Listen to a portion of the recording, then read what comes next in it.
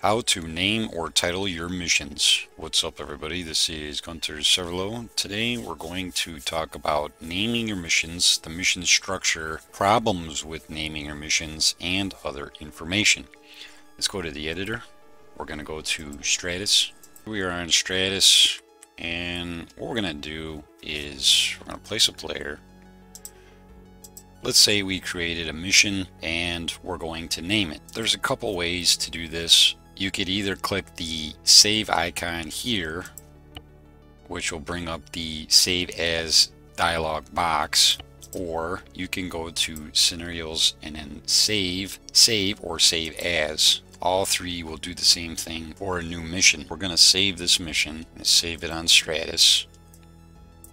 We're just going to name this mission Base Assault.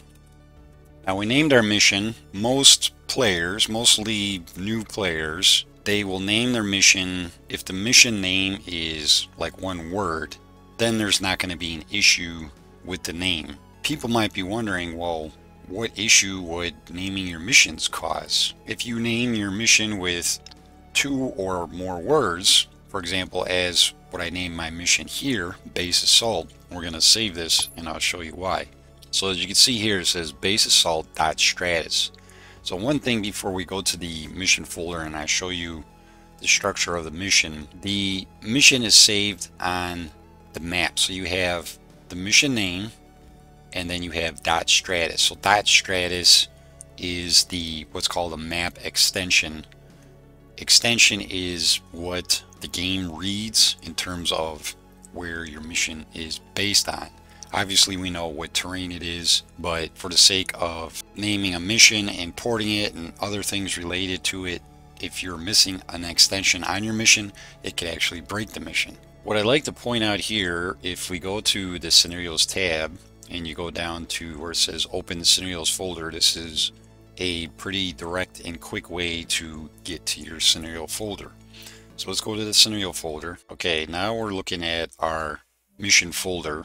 And at the top of the folder it says base %20 assault.stratus. Something I want to point out, anytime you create a mission with 2 or more words and you have a space in between the words, the game is going to add a %20 in between those words because it does not like spaces. You could either manually change this or you could just use an alternative. Before we get to that, as a normal structure of a mission, anytime you create a mission, you're going to have a folder, and inside that folder you're going to always have a script file named mission.sqm. Now the mission.sqm you don't really want to mess with. It's extremely rare to have to open the mission.sqm and do something to adjust something or change anything.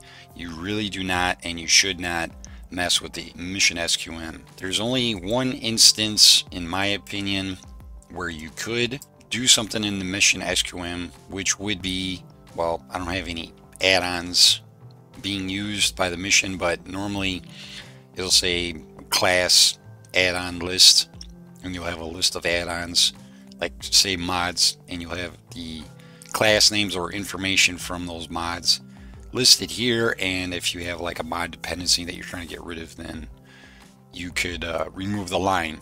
But there's an alternative to that, but that's another subject. What we're going to do is we're going to rename this mission, and I'll show you this way to change the mission.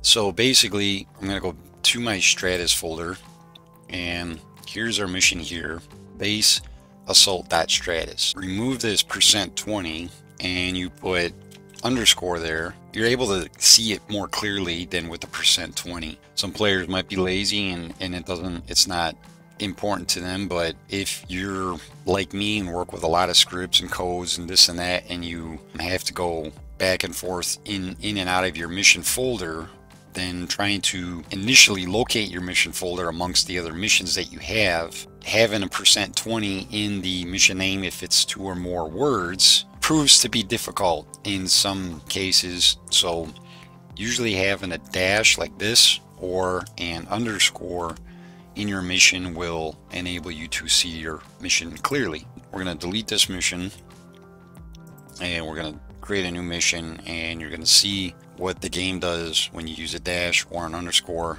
which is not going to be surprising. Create a new mission, new scenario, the player down, which will enable us to save the mission and create a new mission. And then we're going to put this on status. We're going to name this base underscore assault. We'll save that, and as you can see at the top right, it adds in underscore assault dot status to it. And if we go to the mission folder itself, you'll see that the game automatically follows what you typed out. The game doesn't like spaces, so base assault a lot more clearly read. One more thing I want to point out to this is there's a mission naming standard depending on what type of mission you have. There is actually a forum thread on BI forums that we can take a look at. Let's go there now. So here we are on BI forums, and I want to show you a thread that I created a few years ago. This is going to be under Arma 3 user missions, and this is a pinned thread. It says mission name standard. This thread was originally created by Celery, and he created this thread in Arma 1 and in Arma 208. That's why I linked him here. I just recreated the thread based on what he did and just made some things stand out more. The point of this thread is those who are making multiplayer missions, even single player missions, but this mission name standard is kind of based on how you would name your missions and how these missions are seen in a server list, so the admin or whomever is choosing the mission can clearly see what the mission is, how many players it's for, what type of mission it is, other aspects to it, like if it requires mods. In this thread, there are various components to naming your missions. You have a game type, maximum number of players, mission name obviously, and then if you scroll down, it gets more complex. It really depends on your goals, who the mission is for, who's going to use it. Is it a single player mission? Is it a multiplayer mission? If it's a single player mission, you could probably just put a bracket, left bracket, single SP for single player, or right bracket and then your mission name, or you could just leave it as it is.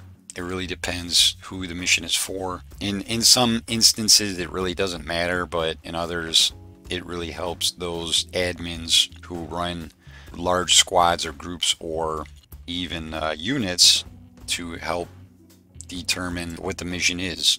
So if we scroll down even more, we have information about mods, leagues, and squads. So I'm not going to read these, but you guys should get an example of the types of missions, how you can name your missions, versions, etc. And then you have missions using add-ons, basically mods, what the mission is, how many players, what mods being used, version, etc. And then you have a player amount. Then you have game types of missions, and these are mainly multiplayer. So you have cooperative, deathmatch, team deathmatch, capture and hold, sector control, capture the flag, CTI as in conquer the island. Now there is a link here, which is the multiplayer game type wikis. Let's go there a second. And this is the updated list of all the known mission types that are currently in Arma 3. So you have, your basic ones that we read off the list, and then you have stuff like Koth, Last Man Standing, Survive, Zeus, Apex, Escape, Patrol, Vanguard, Warlords, other types of missions. If we go further down, you could see the file names that I was talking about earlier, and this kind of goes over. It says basically use underscores in place of spaces, and don't use periods. If you have a period in the name of your mission, leave it out. If the version number uses a period, replace it with a hyphen in the file name. I will link this thread in the description of the video and even pin it in the first comment of the video. That's it for today. I want to thank you guys for watching. I hope you find this useful, and I will catch you guys on the next video. Bye.